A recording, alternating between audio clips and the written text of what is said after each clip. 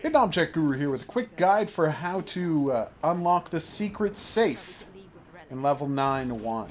It's pretty simple. You just have to get power from this panel here over to that power transfer station A there. So you pull that switch. As you can see, the power is headed all the way over there. On both sides, in fact, you get there.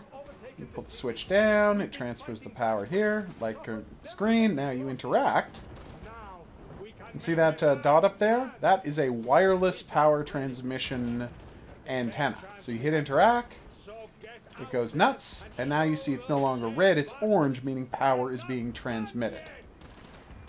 Then, after blowing up the Hell Machine's hearts and escaping, you'll find yourself in this sewer.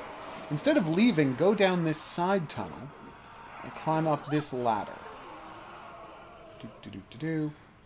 Zombies can climb ladders too, but don't worry about it. As you can see, it's the end point of the transmission station, so you flip over power to it. You've got power. Turn on the generator, and boom! The safe is open. You've got your free grenades. You've got a divine kit. And rather strangely, you've got a doll who seems to be offering you a key. I don't know if that key is for anything or how to pick it up, but it is definitely a creepy doll offering you a key. Anyway, I've been the Hidden Object Guru. If you're having trouble with this safe, I hope this video helped.